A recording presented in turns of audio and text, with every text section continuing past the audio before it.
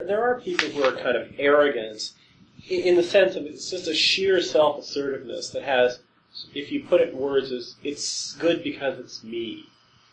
There's something kind of absurd about people like that because it's a kind of just sense of entitlement, a kind of inflatedness of the ego. Inflated things are actually hollow and just full of hot air, right? And this is the way with a lot of inflated egos. They're quite empty and full of hot air. It's because it's a kind of purely subjective self-assertion. But the fact is that if you have people who are measuring themselves by objective standards, on the one hand, that does entitle them to look upon people who don't measure up as well and say, well, I'm better. But that's a merely comparative judgment. And comparative judgments aren't worth that much. Because it's precisely because one is looking to an objective standard that one can make the comparison. But the standard isn't what other people are doing. The standard is the standard, right? And so people who have this tendency, like Socrates, when they look at their fellow men to be somewhat disdainful of their failings, are on a deeper level are really far more humble, because it's precisely the objective standard that they're measuring themselves by, not their comparative standards of their other men. And this is the distinction between an orientation towards truth and an orientation towards opinion. Right? If you think that everything's just a matter of opinion, which is the way rhetoricians and sophists think, then when you talk about the good, well, there's my opinion and there's your opinion, right? And who's the final authority? It just becomes a question of who. For Socrates, the issue is not who, because it's not a matter of opinion, it's a matter of truth. When you raise questions about what's good, what's the good life for a human being. And because there's an objective, non-personal standard, there's a tendency for him not to speak too concerned with comparative judgments between himself and others, because the real standard is not how different he is from other men, but how different he is from what's really good. And so that I think at the core of Socrates is a really, I think, honest and somewhat humble sense of his own worth, which, measured by the standards of objective perfection, might be pretty far off. Even though, if he wanted to console himself, he could look at, the general run of humanity and say, well, at least I'm better off than they are. That's not going to be enough for him, right? A lot of times people, when they're sick, or something bad has happened to them, they feel dejected or they feel upset. And one way of consoling them is to say, well, think about all the people in Bangladesh right now or something. Is to try and bring in a comparative judgment, right, in order to make them feel relatively better off. Now, we all try and console ourselves that way. Okay? There's a psychological necessity of it. The reason why one's initially dejected is because one's measuring one's condition by standards that are not comparative or relative. So if you feel depressed or dejected because you messed something up, you're looking to standards that you regard as somehow objective rather than comparative standards. Because, face it, if we only judged ourselves by relative or comparative standards, we'd all feel pretty good about ourselves because there's always somebody worse off. Right? There's always somebody worse off, and we would all be very content with ourselves. But that's not the way that we generally think. It's a slim kind of consolation, and sometimes we grasp at that straw. But Socrates is pessimistic about human behavior, but he's also, I think, very earnestly self-critical, because he judges himself by the same standards that he judges everybody else, which is different from the kind of person who judges other people compared to himself. Well, we've looked at Socrates talking about the great statesmen of Athens and arguing that they've all been just pandering to people's vices and have made people worse rather than better. There are a few things that I want to point out before we go into this last great myth. On page 122 is a very rich part. Remember, Socrates set out this elaborate analogy, and the analogy was basically in terms of, first of all, I guess I could put it back up on the board again. But remember how, say, for the body, the art that imparts health is gymnastic and removes sickness is medicine. For the body, what imparts the appearance of health is cosmetics, and what removes the appearance of sickness is cookery. Then with the soul, the art that imparts health is legislation, and what removes sickness is punishment. And that which imparts the appearance of health to the soul is sophistry, and the art that removes the appearance of sickness from the soul is rhetoric. Okay? And so you can say things like, legislation is the gymnastic of the soul, or gymnastic is the legislation of the body. And you can work out these analogies that way. Sophistry is the cosmetics of the soul. Socrates really does believe that properly understood legislation, even in the political sense, has to be something that improves the quality of a person's soul. And before, I guess, this becomes a believable notion, we first have to establish that legislation makes any difference at all with people's souls. And by legislation, the Greek word is legislator is a nomophetes. It's a person who lays down nomoi. What are nomoi? Well, we translate them as laws, but it's a broader concept than laws because it refers to customs and conventions, anything that's normative. The word mores would be included in this, not just statutes on the book, but mores, moral opinions and practices and things like that. All of these things are being discussed under the rubric of legislation. Now, is it the case that the customs of the society have an effect on the characters of the people who live in it? Very clearly, it is the case. And there's this notion called national characters, which of course people now try and disavow and pretend like it doesn't exist, because what it really consists in are stereotypes, right? There are certain stereotypically German or stereotypically Italian features. And why are Germans generally different in their sense of humor than Italians or English? It's because they have different laws, different customs, and so forth, and so their characters are formed, their tastes are formed in different ways. Right? So, it's widely reputed that Germans are very literal-minded, and so they don't get ironic or subtle humor, but they love slapstick and cartoons.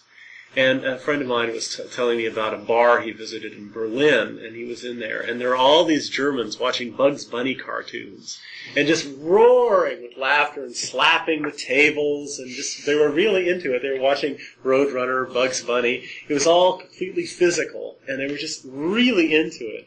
But there are very few German comedians who are very sort of subtle and ironic. There's this one guy, Loriot van Bulow, who's probably the most, or von Bulow, what am I saying? He's not Dutch, he's a German, von Bulow. He has about as subtle a sense of humor as the Germans get. And it's still kind of slapsticky and fun, it is funny, it's definitely funny. I think they love to hate Americans, and Jerry Lewis is such a buffoon. I really think that's part of it. I remember years ago when Euro Disney opened, Saturday Night Live reported that Euro Disney is now opened outside of Paris. As expected, the French have declared Goofy a genius. Right? The French soul is different from the German soul, from the American soul. Why? Because they have different nomoi, different customs. Now, the next question is, well, can certain customs then make a soul better or worse? If you live in a society that has laws and customs that encourage excellence, chances are people will be excellent, right? If you live in a society with laws and customs that encourage bad habits, you're likely to have bad habits. We're marked by the societies we live in, and therefore we're marked for good or ill by the societies we live in, and therefore, the choice of laws and customs is a deeply moral choice, and it has enormous impact on all of us.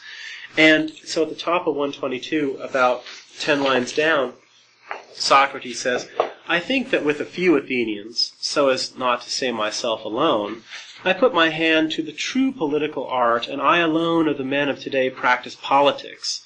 inasmuch as it is not with a view to gratification that I speak the speeches that I speak on each occasion, but with a view to the best. This is what true politics is, right? Bad, false politicians are panderers. What does that mean? They pander to whatever preferences and views that people have already. And what they tend to do is they tend to confirm people in their follies and their vices and their illusions in exchange for what? In exchange for power and acclaim. That's false politics. And that makes people worse rather than better. Whereas true politics speaks the speeches that it speaks with an eye towards the best, with an eye towards improving human beings. And true legislation would be an art of improving the soul. And this is why Socrates believes that statecraft is soulcraft, properly understood. Even bad statecraft is soulcraft. It just makes bad souls. You can't separate the soul from the city. You can try.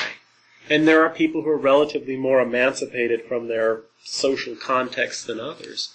But that is only something that happens relatively late in life, and they get their hands on you from the very beginning. And, Stalin said, "Give me a child when he's 3, and I'll have him before he's 3, and I'll have him for the rest of my life." He said, "Give me Hollywood, and I'll rule the world too." And he was right about both things, and thank God he didn't get a hold of Hollywood. Well, actually, he had a very strong grip on it, as it turns out. Stronger than you do. Well, no, there were a lot of Hollywood.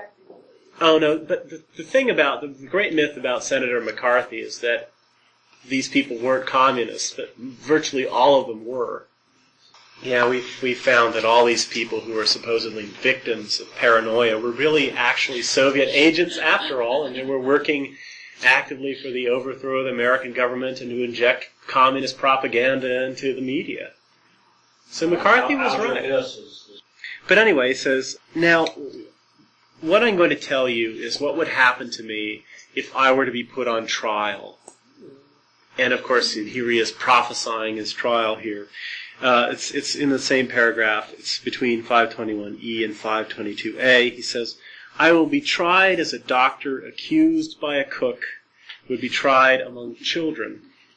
For consider what such a human being caught in these circumstances would say in defense if someone accused him and said, 'Boys, this man here has done many bad things to you yourselves, and he corrupts the youngest of you by cutting and burning, and he causes you to be at a loss by reducing and choking you, giving you the most bitter draughts and compelling you to be hungry and thirsty, unlike me, who regale you sumptuously with many pleasant things of all sorts.' What do you think a doctor caught up in this bad situation would have to say? Or if he told the truth, that, quote, 'I did all these things, boys, in the interest of health,' how great a clamor do you think would rise up from such judges? Wouldn't it be great?" And so he's exploiting this analogy that he set out before, and he's saying, look, now, if I were a doctor on trial in front of children, and my accuser were a cook, what could I do? The children are impressionable, they're foolish, they're certainly relative to adults, and they're the ones who are going to be completely subject to pandering. And who's the panderer? It's the cook. The cook gives them the feeling of health. Sweets, yeah. Whereas the doctor gives them real health. He's saying, there's no way I could defend myself as a doctor accused before a jury of children by a pastry cook. And he says, and the same thing applies if I am a true legislator accused before the Athenians by a sophist or a rhetor, right? These people are panderers, and they have created a people who are immature, childish in their way, and want to be flattered and pandered to. And I'm going to be saying up there, I'm only doing what's good for you people by telling you that your lives are illusions. I'm doing this for your own good. He says, wouldn't there be a great outroar? Of course there would be. If I stood up there and said, the unexamined life isn't worth living, and you're not examining your lives, wouldn't there be a great uproar? Of course there would be. And so Socrates is saying, again, there's no way I can defend myself from injustice, right, against panderers. And that's the great problem, right? If you're not willing to lie and pander to people's follies, then it's very easy for you to be slandered amongst the many. Whereas the people who pander to the follies of the many become famous and rich and acclaimed.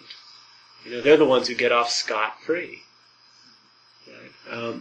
So this is, I think, a brilliant use of this metaphor.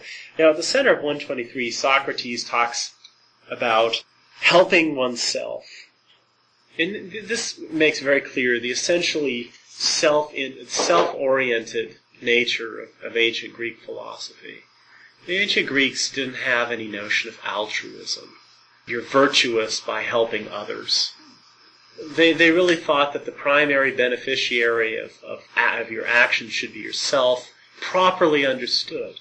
It doesn't mean yourself as a stomach or a set of genitalia, right? It doesn't mean self-indulgence in that sense, but it means self-perfection in the moral sense.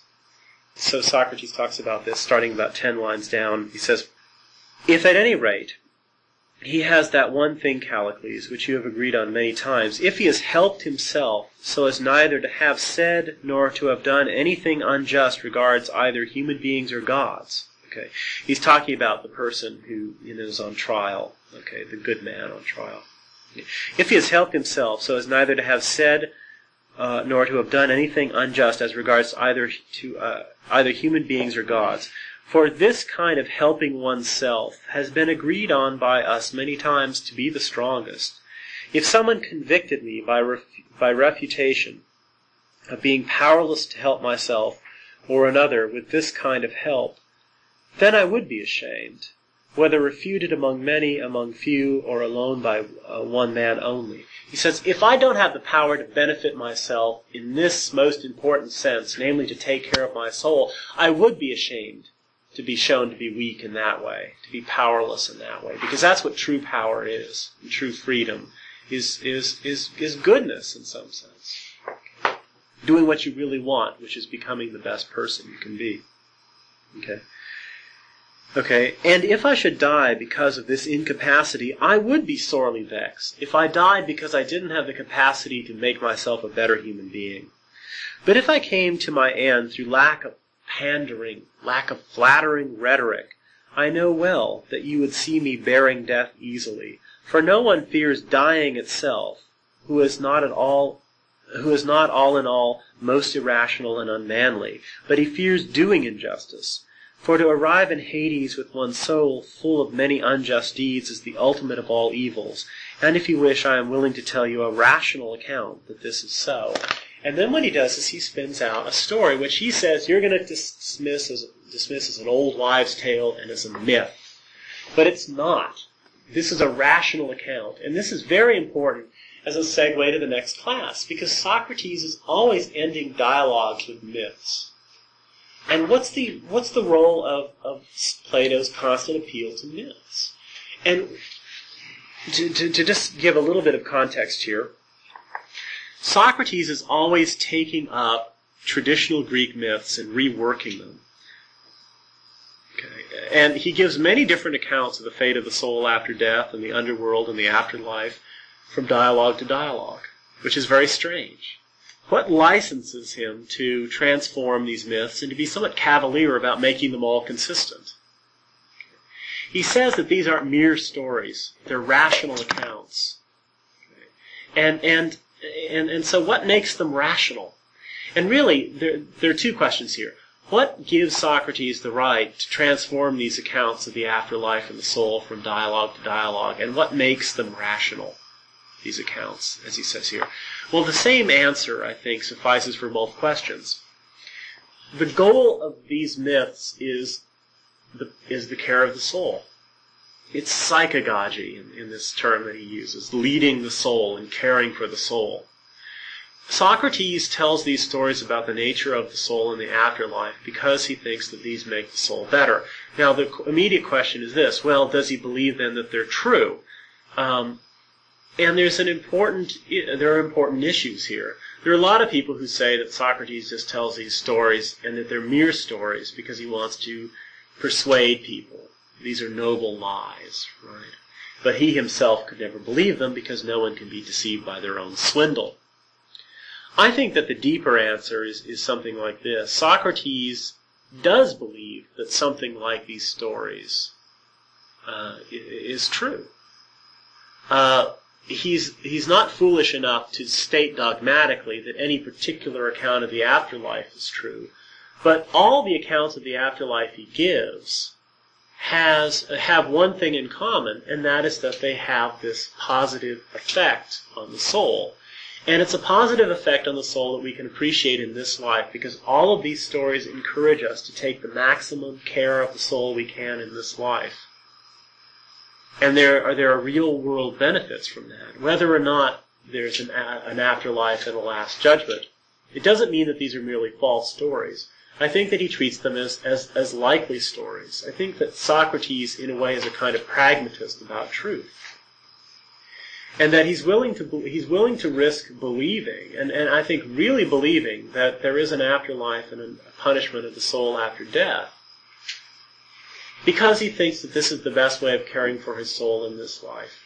And if that's his view, then he's very much like someone like Pascal, Pascal or William James, and other people who have offered this kind of argument for belief. It's a kind of will to believe argument that he's giving, or Pascal's wager. The myth that Socrates gives, he calls a rational account. And what makes it rational? Again, it's rational because it serves the ends of the soul by making the soul better. That's, I think, what makes it rational. Okay? And it's constructed in a way that's guided by that rationale, if you will. So it's not just any old story. It's a story that is directed towards the health of the soul. And what does he tell? He says, well, basically, Callicles, look, in the age of Kronos, which was the previous age, human beings, when they were about ready to die, would go off to a judge, and they would be judged by mortal men. And depending on the kind of life they led, they would be sent either to the Isles of the Blessed or to Tartarus, where they would suffer punishments. But this system didn't work. And when Zeus overthrew Kronos, his father, and took over the world, he divided the world up between himself and his two brothers. There was Pluto, who took the underworld, and Poseidon, who took the seas, and Zeus ruled over all the rest. And it was complained to Zeus that there were all kinds of bad characters hanging around the Isles of the Blessed, and good guys were being thrown into Tartarus. And the reason why is that the system of sorting people out was defective. Why? Well, because these people were judged with their bodies on. Their souls, they were judged while they were still alive, and they were judged by living beings. And so the souls of the people who were judged were clothed with their bodies, their reputations, and so forth. But under these beautiful bodies, or under these sterling reputations, were often rancid, awful souls. But these people judged on the surface were sent off to the Isles of the Blessed. Conversely, there were people who were kind of ugly and stubby and Socrates-like, who would show up at the judges, and they would have a bad reputation, maybe, and have been slandered in their lives, and they'd be sent to Tartarus. But they had good souls. And so Zeus decreed the following.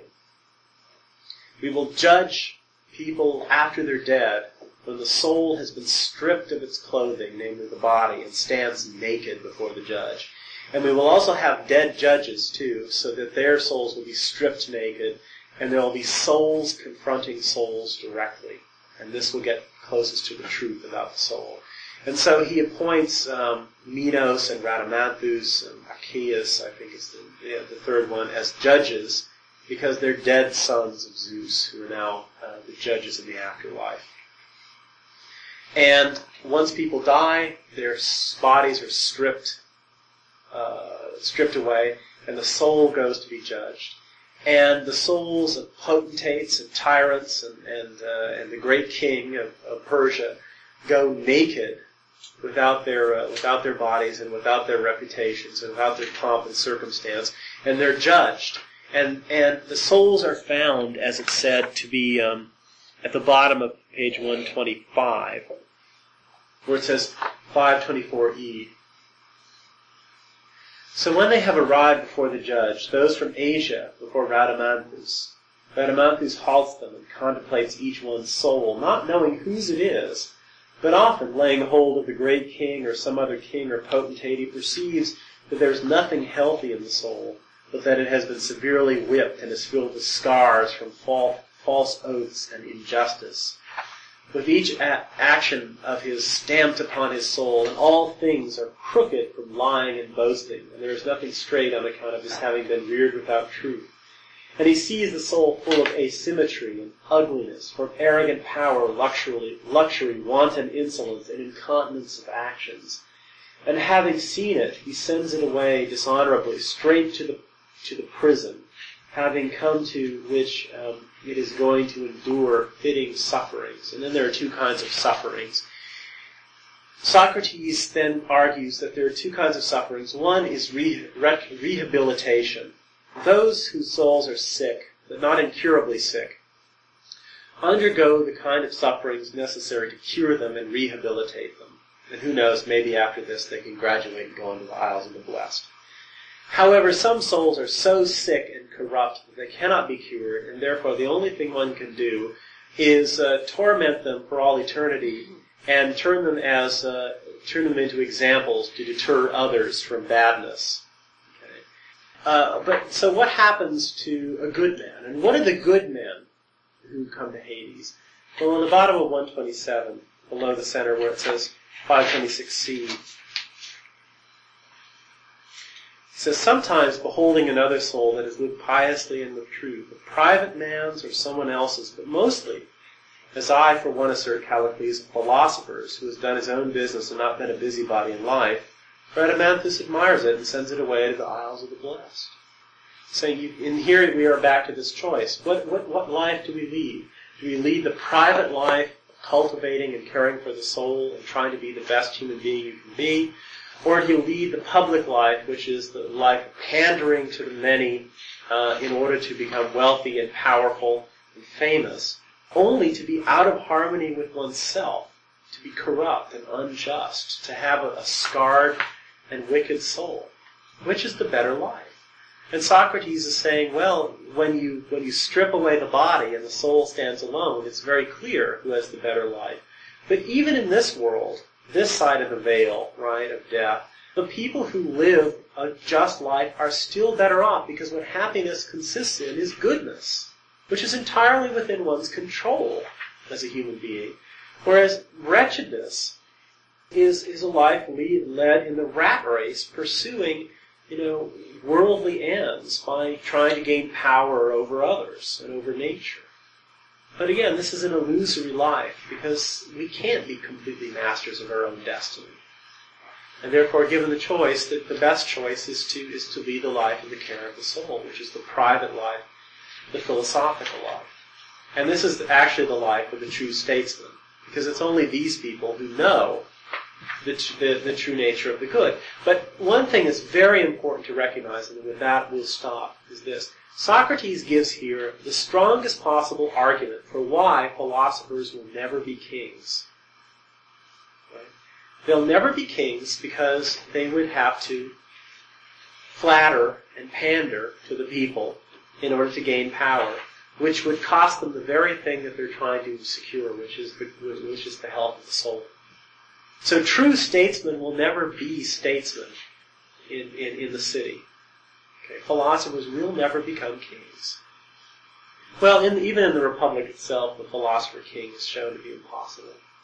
In the parable of the cave, things are set up this way. People in the cave will not want to be ruled by philosophers, and the philosophers will not want to rule the people in the cave. They'll want to stay with themselves outside in the sunlight. And those who try and go down in the cave and release people will be killed, or driven away. And therefore, there are only two parties. There are the philosophers and the non-philosophers. Each one has completely opposing interests. One wants to remain in ignorance, and the other wants to remain safe in enlightenment. And so Socrates says to Glaucon, how will the philosophers become kings? And Glaucon says, I don't know. And Socrates says, well, we'll have to force them, won't we? But at this point, Glaucon should raise the question, who will force them? If we've accepted that there's a distinction, that there are two categories, philosophers and non-philosophers, each one of which has interests that drive them apart, who's going to force them together? There is no one who will force them together, right? And therefore the two will never come together, and philosophers, once they understand the real nature of philosophy, will not want to become kings. So even in the Republic, this is a teaching intimated. And at the end of the whole discussion of all the cities and things like that, Glaucon says, we should stay out of politics. And Socrates says, well, yes and no. We should be concerned with the politics of the city that one is truly a citizen of, which is the politics of one's own soul. And that's really the conclusion, which is, again, an argument for the private life, which is the philosophic life, as opposed to public life. The whole sort of utopian dimension of the Republic is called the city in speech, or the fine city, which is the Kallipolis. But as it turns out, the Kallipolis is something that can never come into existence. And so Socrates lays out what it would be, but it can't really be. It can't exist. It can't really be, because you would have to have a number of things. You would have to have, he says, the equality of the sexes, which he regards as impossible. Children and wives would have to be held in common, which he regards as impossible. And philosophers would have to be king. None of these things can happen. And there are many ways in which, the arguments go. But children and wives can never be held in common. Aristotle spells out the arguments. Why can't the sexes be equal? Well, because Socrates says that, he defines the equality of the sexes in terms of the soul, but then makes it very clear that it's precisely the body which is the most important thing when one is trying to deal with training people to be guardians, the police, right? It's in the guardian caste, the police and military caste, that there's supposed to be equality of the sexes. But he immediately abstracts away from differences of the body when he does this, but that seems to be the most relevant thing when you're talking about people in the police and the military, right? And so it's precisely in the physical arena that men and women are most clearly different. He argues that there will be no personal sexual preferences amongst the guardians, that there will be wives and children will be held in common, but the claim is that they will also exercise together in the nude. And the very idea that naked men can hide any sexual interest or preferences is based on a complete abstraction from the nature of the body. A naked woman can hide the fact that she might be sexually interested in somebody, but a naked man really can't.